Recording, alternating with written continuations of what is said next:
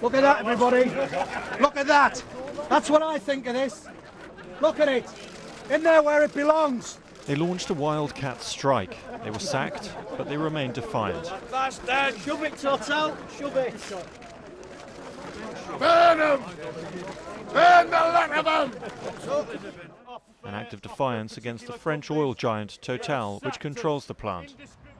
We demand respect. We demand that these companies recognise our employment laws, recognise our governments, and recognise our officials, and indeed have respect for them. Not only them, but for us as representatives, your representatives, our officials who are your representatives. Where are they today, gentlemen and ladies?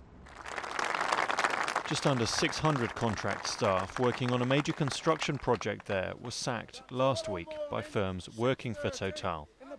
These men have been told they have until 5 p.m. today to reapply for their posts.